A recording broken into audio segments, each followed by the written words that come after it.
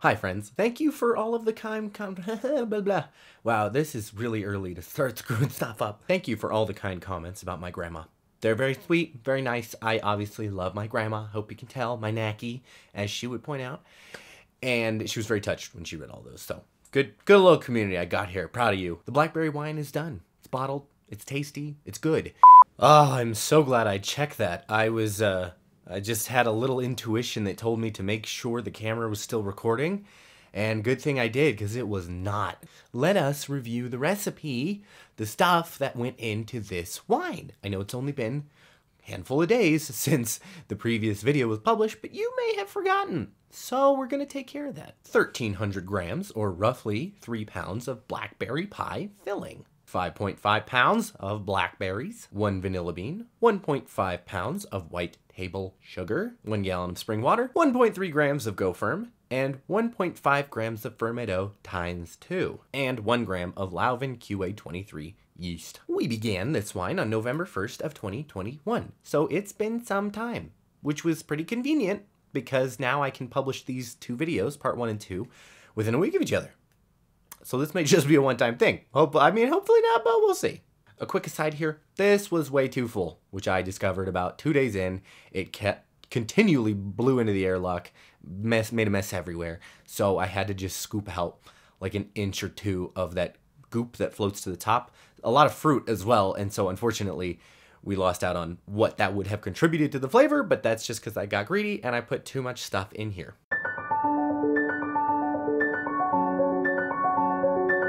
First rack came about November 9th. Not about, that's the exact day. November 9th, 2021. Only 8 days for fermentation. That's pretty cool. The first step here was to remove the big bag of fruit. As far as I'm concerned, those brewing bags are single use. I have not found a way to clean them, especially when you're dealing with black or red or blue fruit that stains the bag. So I just throw this away after using it, which is what I did. But first, before I threw it away, I took it out and I put it into a strainer. Okay, and then you have that strainer kind of affixed atop some sort of bowl, and you let the wine drain out of it. Okay, because there's still, at least a cup worth of wine in that bag that I didn't want to just get rid of. You do oxidize that wine just a little bit because it drips out of the strainer.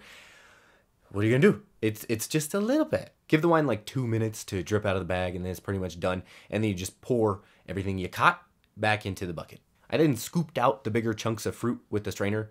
I just didn't want to get them caught in my airlock. You could eat that fruit for a quick buzz, but that'd be pretty gross, so I would not suggest doing that. Then I siphoned the wine using an auto siphon out of the bucket into a glass carboy. I have 2 containers here I'm siphoning into, the 1 gallon glass carboy that we all know and love, and then a repurposed glass jar, formerly had juice in it or something, before the overflow, because I knew we'd have more than a gallon of wine here and I didn't want to waste anything. However, once I siphoned it using our handy dandy auto siphon, I only got 1 gallon worth of stuff. So I didn't have to actually use that overflow, but it's better to be over-prepared than under-prepared. Unfortunately, there was so much sediment at the bottom of the bucket that we lost a lot of wine on this one. So that'll come up later in the notes for next time, where I say we don't use pie filling because that's what made us lose so much product. Final gravity on this was 1.000. So that means our ABV is roughly 12 to 13%, which is right where I like it to be. And already by the end of the day, as you can see, it's already started to clarify. The sediment of the fruit and stuff and yeast has started to compact at the bottom of the carboy.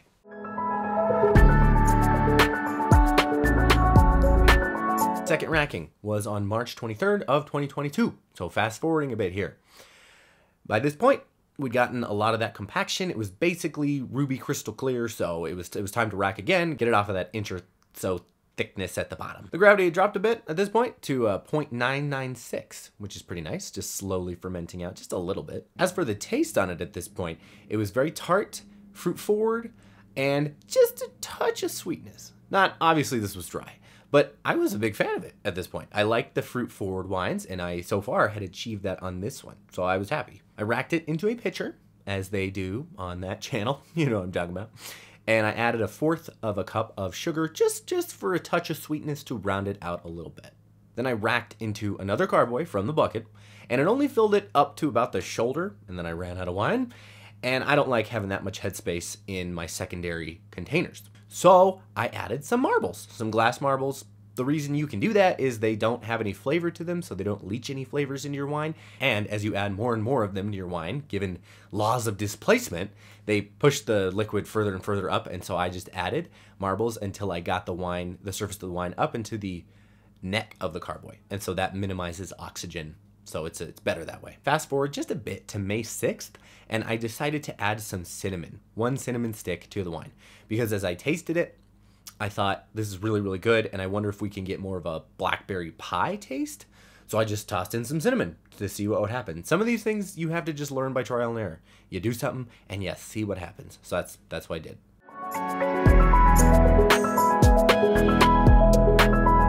I finally decided to bottle on May 18th of 2022, which means I left the cinnamon in there for about 12 days. Now, whenever you're bottling, make sure to sanitize everything, but especially the bottles, the wine bottles. Do it the way that I'm doing it here on camera. You fill it up about however much you want, really. I filled it like 1/4 of the way full. You make sure to cover the opening, okay? Otherwise it'll splash around, and then you just shake it up.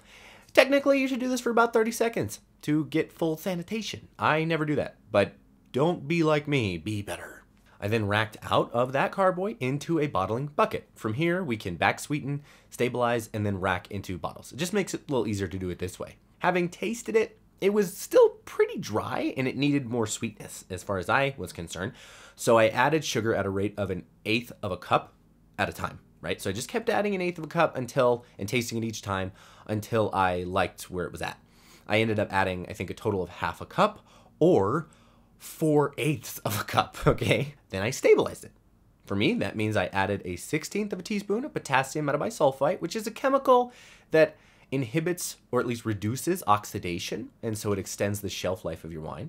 And then I added a 1/2 teaspoon of potassium sorbate, which is another chemical that coats your yeast cells that may still be in circulation, preventing them from budding and reproducing. So what it does is it inhibits the chances of re-fermentation. It lowers those chances. So both of these combined will do what's called stabilize your wine, allow it to be safe for long-term storage. Because we back sweeten this today, we added sugar. If there is still an active fermentation in these bottles with sugar, they will eventually explode. And that's dangerous and it's messy. So for those two reasons, you got to stabilize one way or another. Another way you can do it is to pasteurize. I just don't do that. It's a complicated thing that I don't do, and I'm fine with chemicals. I don't have any inherent distaste for chemical usage. Everything is a chemical. Anyway, I'll get off of that tangent. At this point, I also judged that it needed a bit of acid. I like tangy wines, okay? I like ones with a little bit of bite as far as the acidity is concerned. So I did some research, and blackberries are predominantly malic acid in their acid profile. So I added a 1/2 teaspoon of malic acid to match the acid that's in there.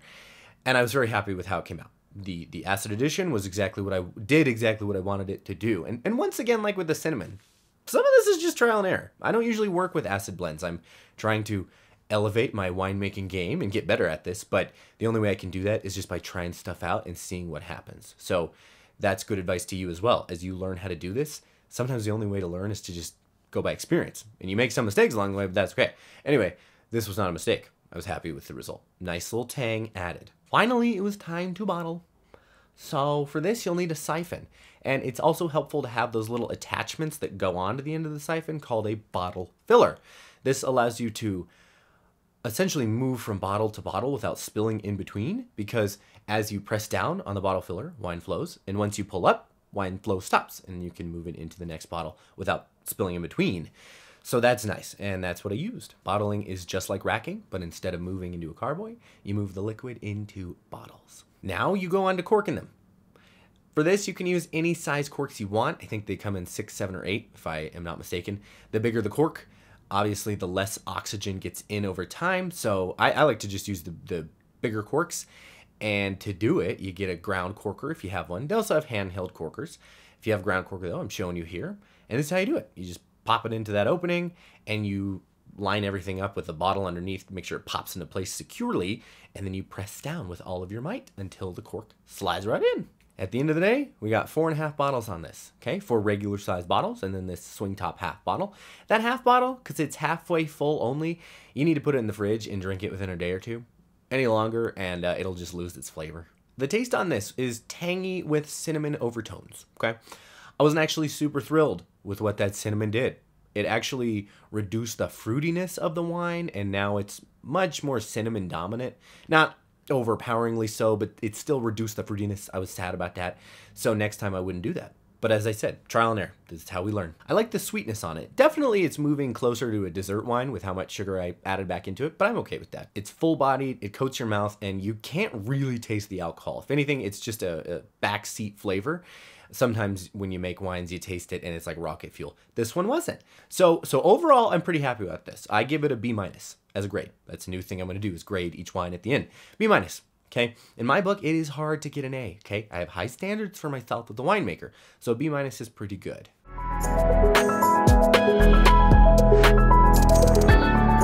So, notes for next time. How would I improve the process or the recipe? The first one is obvious. I wouldn't use cinnamon, okay? I might use some other spices, other ways of achieving a blackberry pie flavor profile, but I'm just discovering I don't really like cinnamon. I don't really like it, at least in my beverages, in wine. It seems to not do what I think it's gonna do, so no cinnamon. Secondly, I would leave at least part of the wine drier to see how it improves with age.